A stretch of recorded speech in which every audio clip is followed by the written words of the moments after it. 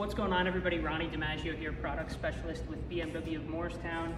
And today's video, we are going to be doing a really quick first look walk around of the exterior of this 2023 BMW M2. So we do not have full access to this car. We cannot go inside and start it and things like that for you guys today. We will do that for sure as soon as we get one into our dealership. But we can take a quick look at the exterior. We are here at BMW's North American headquarters in Woodcliff Lake. And we have this car sitting in the lobby, so we're going to try to shoot a quick video with it for you guys, just give you a look at the exterior of the new M2, which was just revealed only a couple of weeks ago, and show you around the exterior. We will talk a little bit about the performance specifications, but mostly just give you guys as in-depth a look as we can at the outside of this M2. So let's get started. All right, so a little bit different than what we're used to in our typical videos. Generally, you guys know that I would walk you around the car, but we're kind of limited on camera people and staff here. We don't have our microphones either, so hopefully the audio quality turns out okay. But at the very least, I will be able to kind of give you some details on the 2023 M2 and give you guys a look. So let's start out up front with the M2. So the first thing that I noticed when I saw this car in person is that the grills are inset. Unlike most modern M cars, you can see that the grill sort of is behind the bumper a little bit, so the bumper juts out a little bit more. Just one interesting detail. Another interesting detail is how the bumper sort of frames the roundel.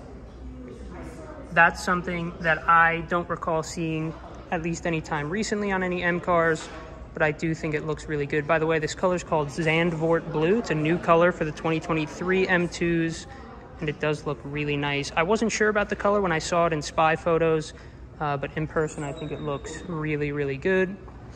Another thing to point out about the design of the M2 on the exterior is kind of how rectangular and boxy it is. You can see this lower vent is very rectangular. The bottom portion of the bumper, obviously that center portion is rectangular. You have more right angles, not exact right angles, but closer to what would be a right angle in the grille, which is kind of new for BMW.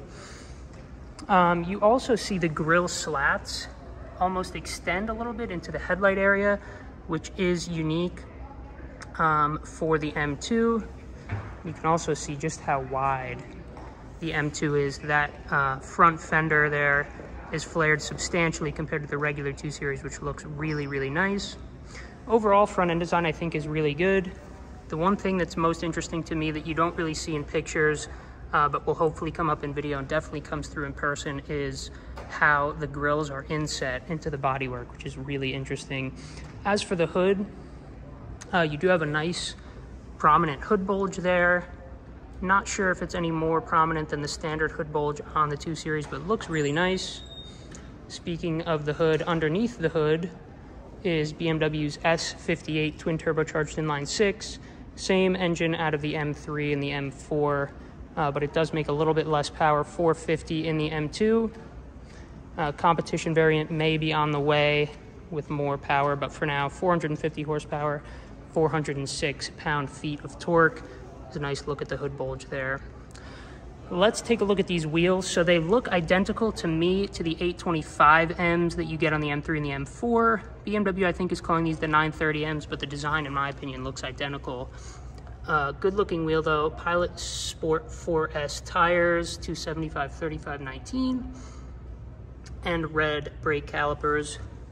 I'm sure you can get different options. I know you can get blue on those brakes as well. Another good look at how wide the car is.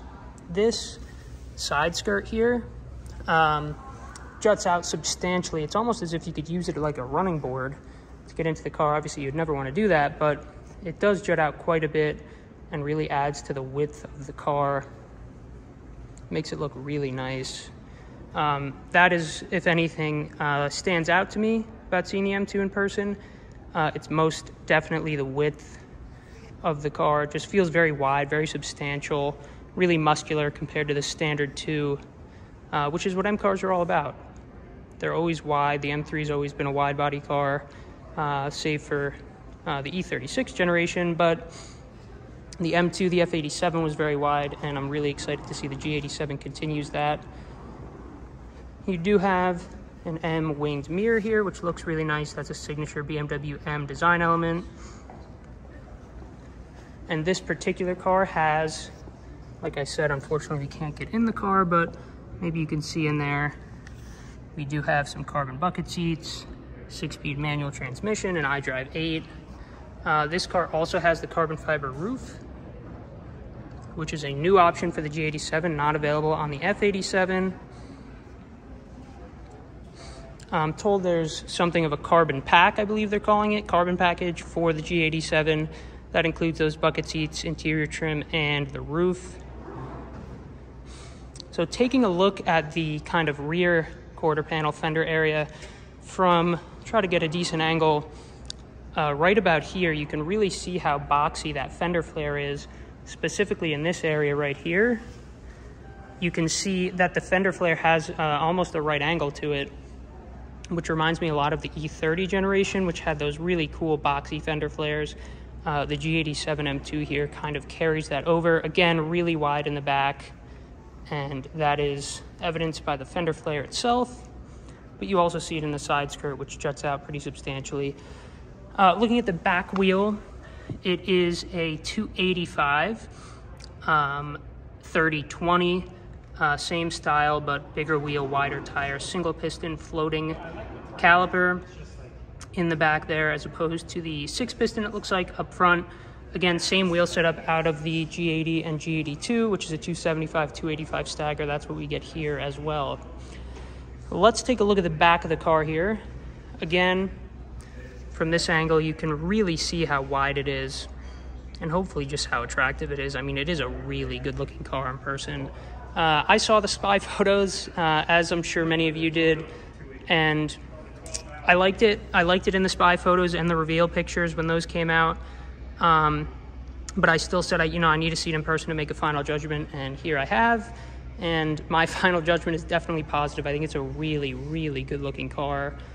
A lot of the things that people complain about in the pictures, like for example, I know some people aren't super excited about the rear bumper design and how this area looks a little bit too sculpted, maybe a little bit too square, but I think it works really, really nicely in person.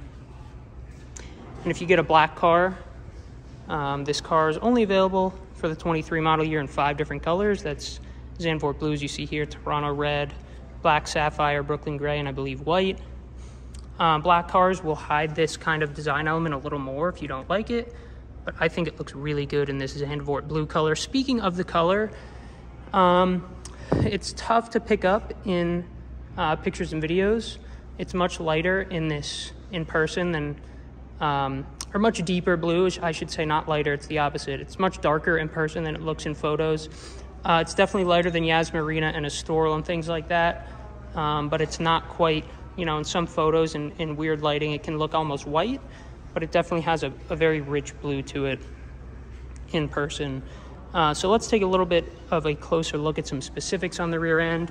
You can see the taillights look pretty similar to a standard 2 Series, but that really wide fender flare kind of sets it apart.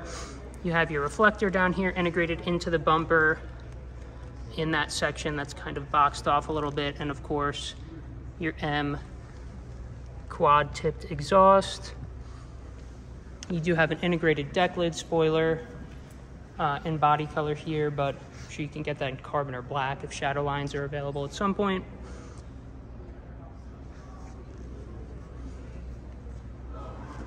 So overall, that will pretty much do it for this video. Like I said, we're just going to be looking at the exterior of the car here today.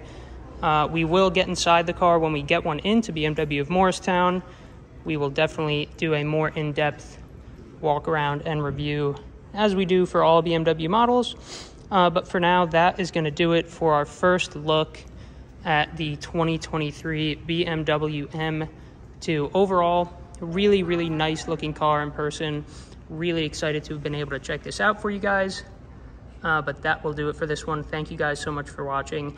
Please follow us on Instagram, Facebook, and TikTok at BMW of Morristown, or visit us at 111 Ridgedale Ave.